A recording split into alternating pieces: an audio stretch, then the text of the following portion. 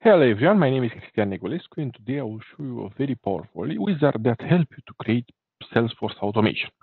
So, from UiPath Go, please download the Salesforce Lightning Platform.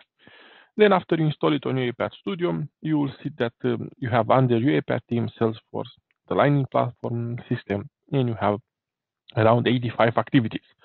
Today we'll present the wizard. So we'll drag and drop a Salesforce application scope and we'll start the wizard. What the wizard will do? The wizard will ask you for a model. Today I will give him an Excel file that will go to contacts. Yeah. So I will provide the system a model. So let's provide the system a model.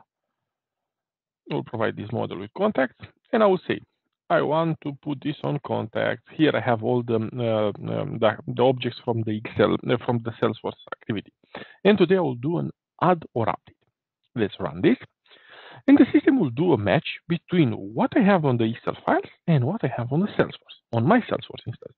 If the match is wrong, I have all the fields from Salesforce. You just double click and you can change the match or you can delete the match. Now, let's say generate code. And because we select add or update, the system will ask me on what will do the decision update. The decision update will do in an email. If the email is on the Salesforce system, then he will do an update. If the email is not on the Salesforce system, he will do an add. So what you see, he create all the code for us, define a data table, do a for each. If we find the email, we do an update. If we don't find the email, we do an add. Now, all the values here are protected. And here in the lead source in currency ISO, these are combo box on Salesforce. Because our combo box, the system is able to extract all the values and he's able to match the value with the correct value from the combo box. Let's run this one to see how we test it.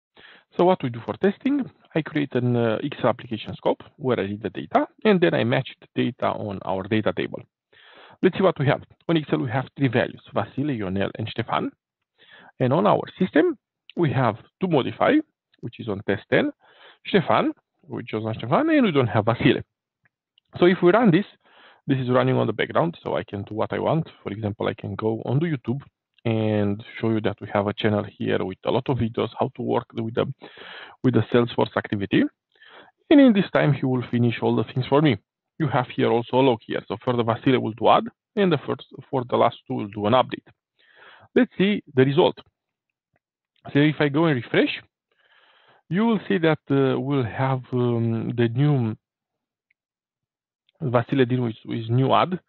Yeah, now instead of to modify, it's Ioan Popescu with UiPath Test 11, and on Stefan we have UiPath Test 11. So you see, in a very fast way, I was able to implement a Salesforce process fully protected. Thank you for watching. Have a good one. Bye bye.